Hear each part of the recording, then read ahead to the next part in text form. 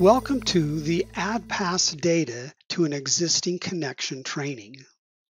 There are many times when we want to add additional time-based data to our analysis.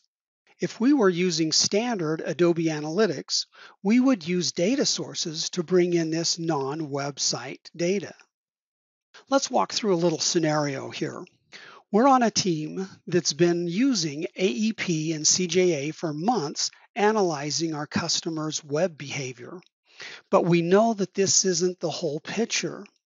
Now, someone comes in from IT and says, hey, we've just started tracking call center data last quarter.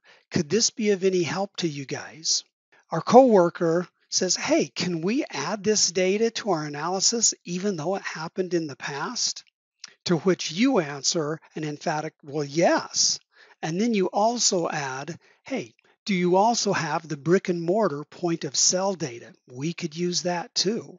So in a nutshell, we're just trying to fold in or merge other channel data into the web data that we already have in AEP. Now, the benefits of integrating this type of data is that AEP can accept data from virtually any source, and attribution settings take into account all channel touch points. And more complete data leads to more advanced filtering. And lastly, all of these lead to a holistic view of our customer's journey. So what's needed to merge this added data? There are three key components. First, the data must be onboarded in an event type data set. Second, each event in the data set must have a timestamp of when the event happened. And third, we need an ID that links this data to an existing data set. As we onboard our additional data, here are a few facts about AEP and CJA that we should understand. It doesn't matter when the data is added to AEP, and past data can be added to an existing or a new data set.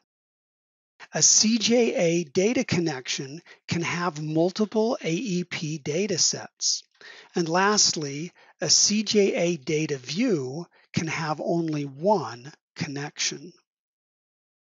Now, because we added past data to our analysis, we have to be aware of the impact that this will have on our reporting. An example of this is session length. In a data view, the default session timeout is 30 minutes of inactivity. Now, this is across all of our data sources. If we only have our web data in CJA, the session would look like it was just the time we spent on our website. But what if the reality was that our customer was online looking at a product and they pick up the phone and talk to our call center? And then our customer went to our outlet store 2 blocks away and bought that product. Once this additional data is onboarded, the holistic session length would expand to include the call center questions and the in-store purchase. Because we now have more complete data in our reports, any static versions are inaccurate.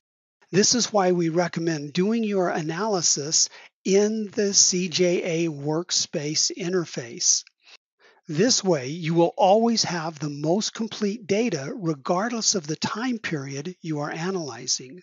Attribution is another feature that is highly impacted by this data merge.